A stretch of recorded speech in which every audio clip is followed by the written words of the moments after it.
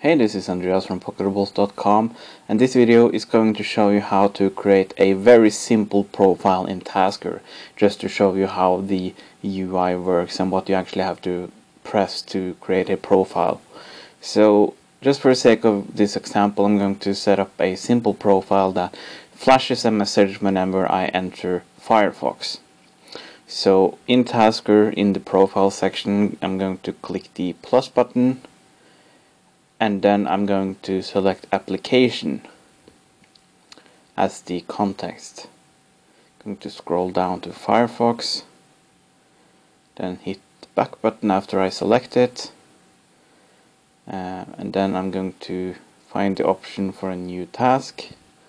I don't actually need to give it a name, so I'm just going to click OK, hit the plus button, select alert, flash, and then just type in something like hello Firefox. Just going to click back to save it, and I just created a profile. So you can see that this basically shows the relationship between Firefox and the task. I'm going to click back once more to save out of Tasker.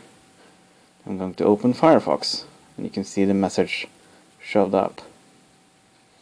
So this is actually going to pop up each time I open Firefox.